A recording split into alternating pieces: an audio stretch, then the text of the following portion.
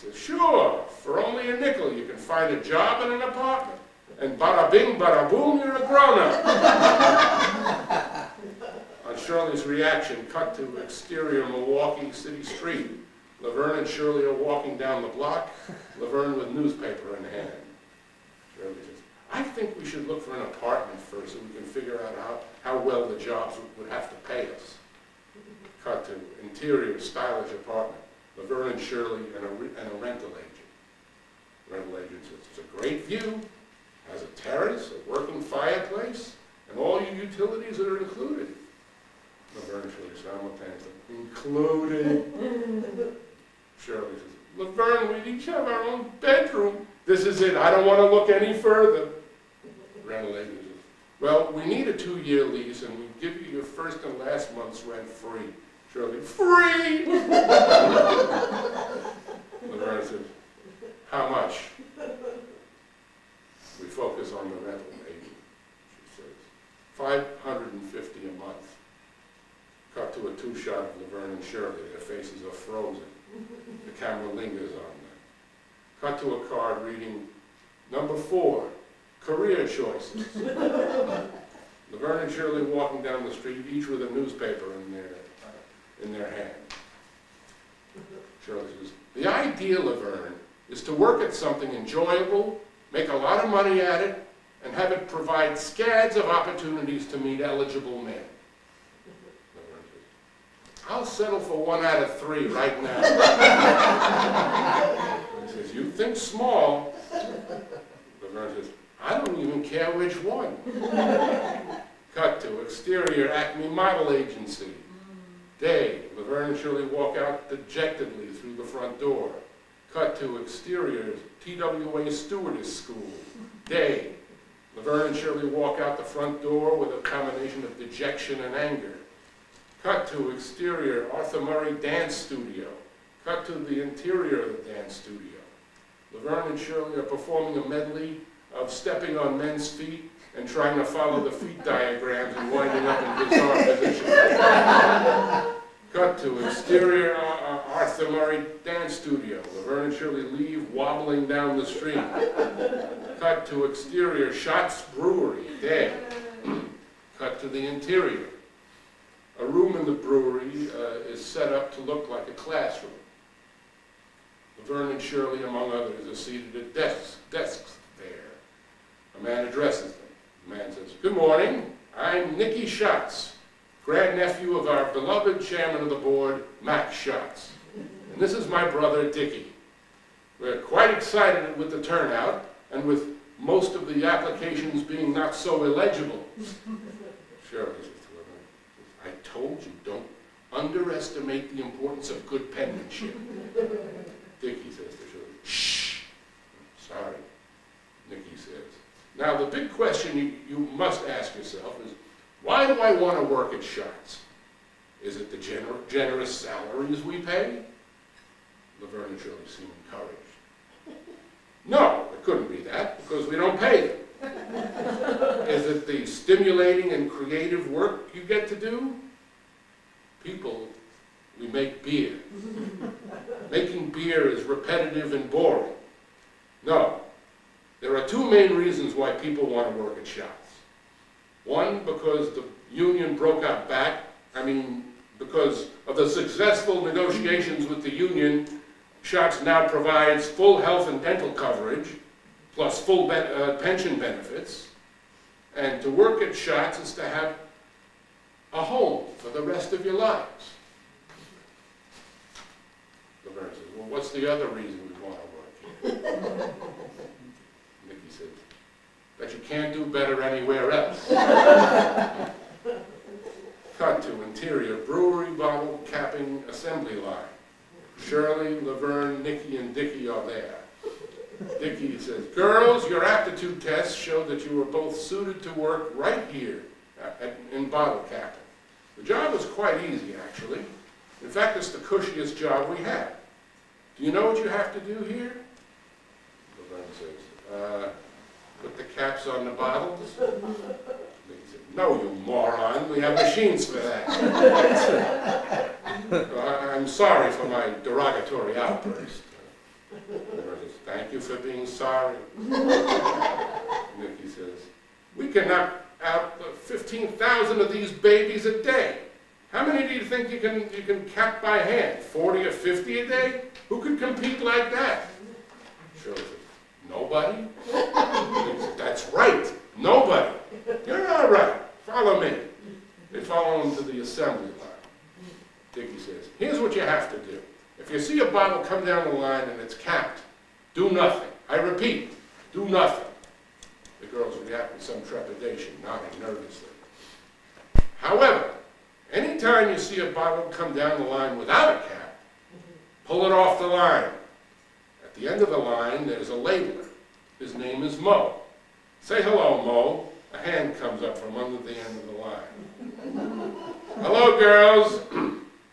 Dickie said, if you don't pull an uncapped bottle off the line before it gets to Mo, it'll spill all over him.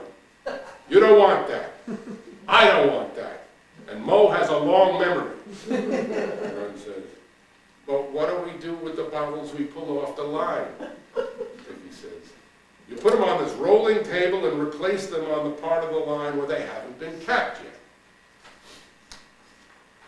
Nicky says, the line stops every 2 minutes. After 25 seconds, the line starts again. Dickie says, can you do this? Sure, I guess. Nicky says, remember, we don't want waste and we don't want to get Mo upset. If there is any breakage, there's a broom to sweep it away. All right, girls, man your positions. Your mission is to save beer. The line begins to move. There is an occasional capless bottle. The girls remove them, and when the line stops, they roll the table to the other side of the capping machine, placing those bottles in the line. The line begins again. This time, many more bottles were not capped. So the girls scramble to get all the bottles on the table. The line stops. They rush to move the table to the other side of the line. Several bottles fall off the table, causing their contents to spill out. One bottle breaks as it falls. Laverne grabs the broom to sweep away the breakage. The line starts again. Laverne is lagging behind Shirley because of the sweeping. Many uncapped bottles come down the line. Shirley is grabbing them left and right and putting them on the table. One eludes her and spills on Mo. We hear his irritated reaction. We see his raised fist. After a montage of more attempts at successfully doing their jobs with the sorting, slipping, sliding, dropping, and falling, we hear Dickie. All right, thank you, girls. Laverne says to Dickie, I guess we stink, huh? Dickie says, don't be absurd. You both achieved the second highest rating ever recorded for this test. Shirley says, really? Laverne says, well, why didn't you hire the first highest? Nicky says, oh, we offered it to them. There was a bit of a problem, though. There were religious concerns. This experience conjured up their visions of, what was it, Dickie? Dickie says, hell. That was it, yes, hell. Cut to Laverne and Shirley walking down the city street again with their newspapers. Shirley says, I showered twice. I still can't get this brewer's smell. Laverne says, that wasn't so bad. Shirley says, it was 0 for 3. Certainly isn't enjoyable. Laverne said, at least they wanted us. Shirley said, well, the pay is doodly squat. Laverne said, but that's diddly squat. Yeah, that too.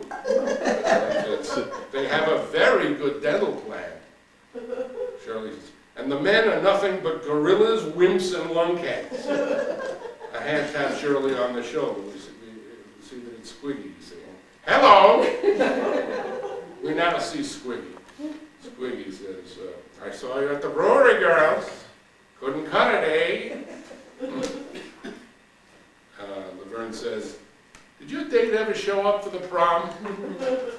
Squiggy says, let's leave personalities out. Shirley says, we cut it.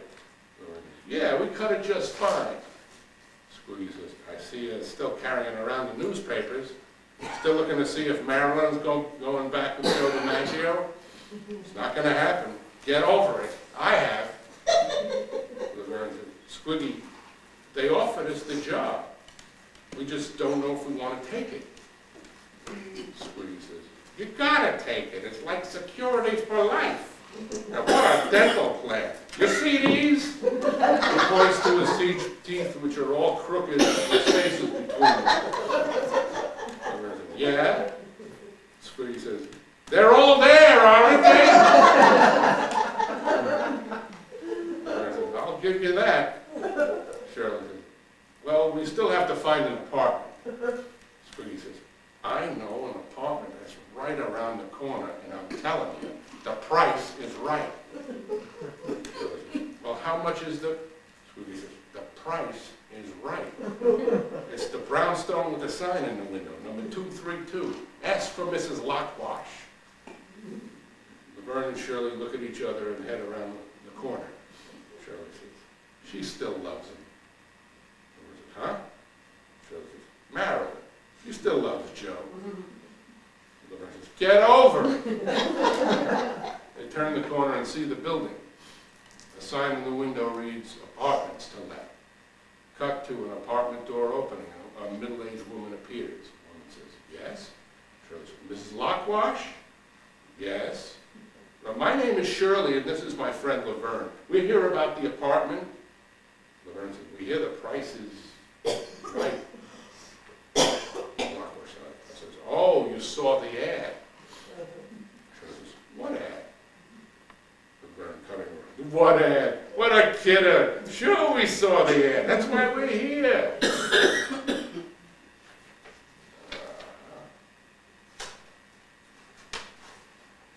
Mrs. Lockwash says, well, let me show it to you. It's downstairs. Shirley says, downstairs? This is the first floor.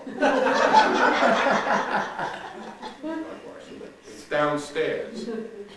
Cut to the interior of what we have come to know as Laverne and Shirley's Milwaukee apartment. The door opens and Mrs. Lockwash leads Laverne and Shirley into the basement apartment, already furnished as we remember it. Shirley says, oh, Laverne, Laverne, it's so... Mrs. Lockwash says, subterranean? Exactly! And it's got a bedroom with twin beds for both of us. Laverne looks up at the window and sees people's feet walking by. Cheryl, there's feet. She says, huh? Laverne says, look, people's feet. Cheryl says, I always liked feet. Laverne says, I like them too, but not all the time. Cheryl says, look, we could put up a window shade. Laverne says, you know what we have then? Shadows of people's feet all the time. Shirley says, but Laverne, the price is, Mrs. Lockwash says, free. Shirley says, you can get something for nothing. You can, I knew it. Oh, thank you, thank you. As Shirley says this, Mrs. Lockwash opens the hall closet, taking out cleaning and plumbing items and a huge toolbox. Mrs. Lockwash says, here's all your equipment. You'll have to buy your own overalls. Shirley says, no, you see, I look terrible in overalls. Mrs. Lockwash says, well, you're not going to want to ruin your nice clothes, and when a janitor comes to someone's door, they're supposed to look like one. Shirley, not getting it. I can see how that would be true. Mrs. Lockwash said, you did see the ad, didn't you? Cheryl. Huh? We need overalls. Why? Cheryl, we're not getting something for nothing.